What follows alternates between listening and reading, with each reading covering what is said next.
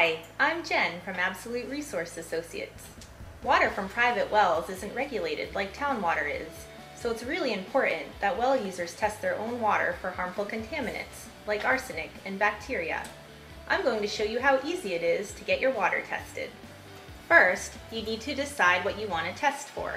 If you're not sure, you can visit our website or contact your state's environmental department to find out what's recommended where you live. Next, get a water testing kit from a certified lab near you. ARA's lab is in Portsmouth, New Hampshire, but there are environmental labs all over the U.S. Just make sure the one you choose is accredited by your state's lab certification program.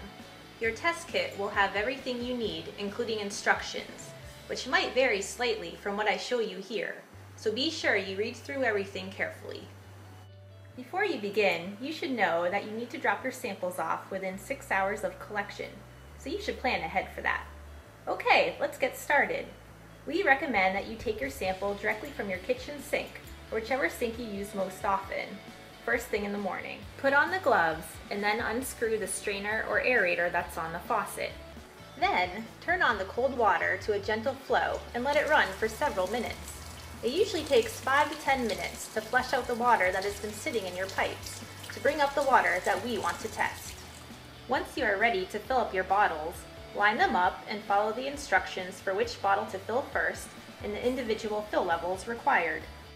For example, at ARA, we ask that you fill the bottle for metals first, and it should be filled to the bottle shoulder.